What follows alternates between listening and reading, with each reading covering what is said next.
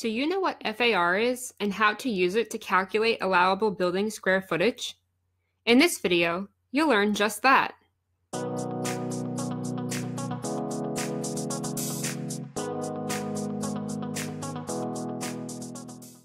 Okay, so FAR stands for floor area ratio. The FAR can change based on the location of the site and the city that it's in. If you didn't know the FAR for a job, the building department for the town the site is located in could give you the information for that particular site. So the FAR tells us the amount of building square footage that's allowed to be built on the site based on the total area of the site. So the allowable square footage is equal to the total site square footage times FAR. Let's learn through an easy example. Let's say the site is 5,000 square feet, and you find out that the FAR is 1. That means that the owner is allowed to build a structure that's up to 5,000 square feet. Because 5,000 times 1 is 5,000. That could be a 1-story building that's 5,000 square feet, or a 2-story building that's 2,500 square feet per floor, or a 4-story building that's 1,250 square feet per floor. Of course, keep in mind that this is just an example. A real building site would most likely also be under building height and setback constraints, which will dictate how many stories the building can be and how far away from the property lines it will have to be. Now let's say the site is 5,000 square feet and the FAR is 3. That means the owner is allowed to build a structure that's up to 15,000 square feet, because 5,000 times 3 is equal to 15,000.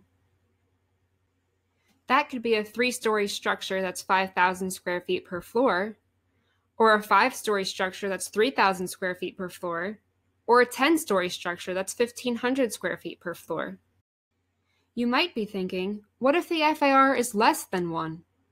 Okay, so let's say our site is 5,000 square feet, and the FAR is 0.6. That means the owner is allowed to build a structure that's 3,000 square feet, because 5,000 times 0.6 is 3,000. That could be a 1-story structure that's 3,000 square feet, or a 2-story structure that's 1,500 square feet per floor, or a 3-story structure that's 1,000 square feet per floor. You get the idea, right? You figure out what the area of your site is and multiply it by the FAR number to get what your allowable building square footage is. You might see problems like this, where you're given the overall site dimensions and the setback dimensions, but the question is regarding FAR. Don't get confused. Ignore these setback dimensions when calculating with FAR. The allowable building area is based on the whole site area, not the area within the setback dimensions.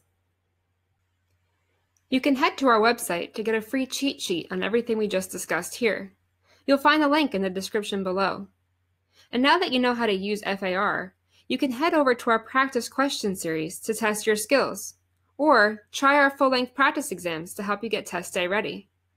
And don't forget to give this video a thumbs up, subscribe so you don't miss new videos, and comment below if you have requests for future videos.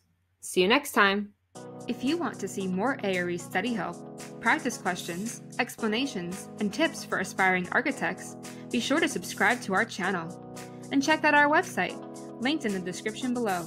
You'll find full-length practice exams, our blog for aspiring architects, and our free ARE playbook.